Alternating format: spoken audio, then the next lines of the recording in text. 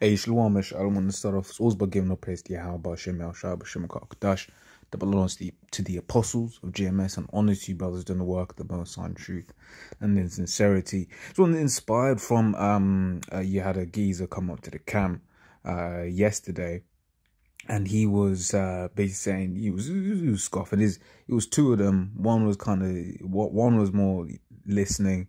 We believe that particular one to have been a Jake. The other, he was, he was just scoffing, man. Right. This is our wild animals. He basically started speaking about how there ain't no, there are no lions here. There are no lions in the UK. Right. We pointed out that, well, yeah, there are lions in the zoos. And in that day, right, the Lord is going to have it whereby certain of these animals are going to escape from their zoos. Right. The Lord might send an angel to pick the lock. The door gates open and these animals just come out, right? I'm not saying that's going to happen, but I'm saying that it could happen, right? Because the Lord is all about sparking terrors in these last days, right? He is known as the King of Terrors. So I found this article from 2016, so you can obviously imagine numbers have changed up or down in the 4 years since. This is wild animals at UK homes include lions, zebras, and crocodiles. And that's from the BBC News. Says more than 300 cobras, vipers, rattlesnakes are being kept in UK homes. Okay. Says more than 100 councils have issued licenses to people who keep undomesticated animals at home, a Freedom of Information request, but the Press Association news agency found. It also showed more than 300 cobras, vipers, and rattlesnakes are being kept. Says the licenses for pumas, lynxes, ocelots, lemurs, vipers, ostriches, an assortment of wild cats have been issued in Cornwall. Wolves, alligators, caiman crocodiles, black widow spiders, venomous snakes, and short-clawed otters are being kept in central Bedfordshire. Right, Cannock Chase Council has issued license for 3 tigers and 2 lions.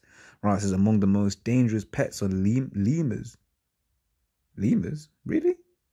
A small primate, 115 of which are kept in domestic settings.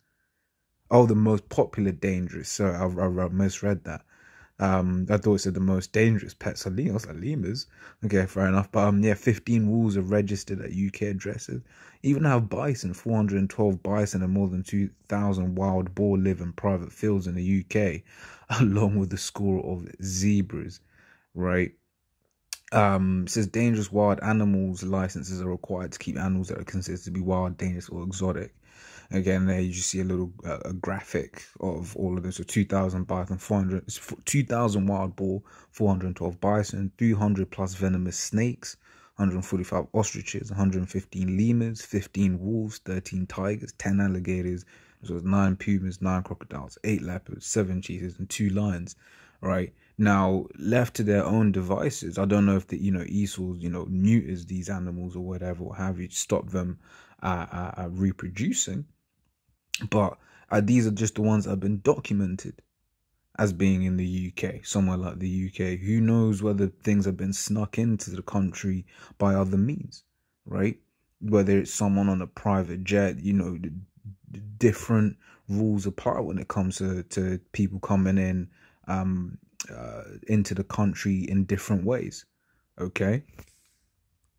But hey, for him to have been saying that there are no lions, there are no basically these kind of wild animals, that just wasn't factually accurate, right? Because England doesn't really have a lot of those kinds of animals, but even still, there have been sightings of lynxes, sightings of different animals. I forget all of them. Right, but time for the scriptures, 2 Ezra 5 and 8 says, there shall be a confusion also in many places, and the fire shall be oft sent out again, and the wild beasts shall change their places, and menstruous women shall bring forth monsters. Okay, so we're going to start seeing more and more wild beasts coming out from their hidden places, right? Because for all we know, the Lord may have had, one one bugged out Ishmaelite sneak a lion into the country. That lion has cubs and he's been hiding in a forest somewhere, waiting for the time to come out and basically do what it's got to do. Or a leopard, But while I was thinking Ishmaelites, it's just kind of wild shit them them heathens would do, right? But in that time, they might, Lord might have it whereby these animals start come. Well, the Lord is gonna have it where these animals are gonna start moving around. You even saw that in lockdown, but what was less your dangerous animals. But you saw it during the lockdowns. You had certain animals basically just roaming the streets like they own the streets. Okay, that's lockdown one. And once again, in these last days, that's going to be happening again. This is Jeremiah 15:3. It says, and I will appoint over them 4 kinds, saith the Lord Yahweh, the sword to slay, and the dogs to tear, and the fowls of heaven, and the beasts of the earth to devour and to destroy. Okay, so the Lord is going to basically put the spirit in certain of these animals. You might have a guy who owns a dog, and he's like, yeah, my dog's vicious. Yeah, he might have been using that dog to terrorize other people. And the Lord may have the spirit jump on the dog to terrorize him. Because at the end of the day, the Lord controls all of these animals. You think about that woman, I forgot, the woman that had the monkey.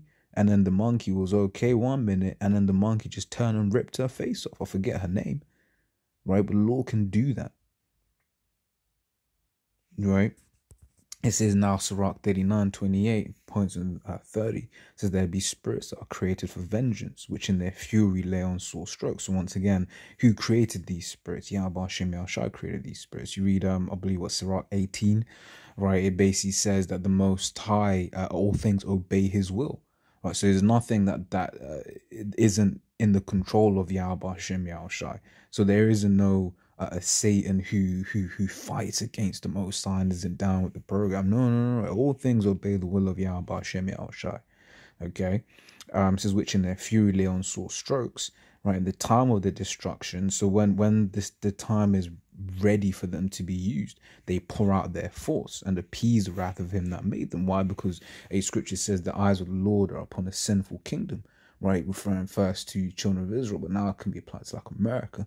Right, when the Lord is seeing all this wickedness happening in the earth, it irks Him.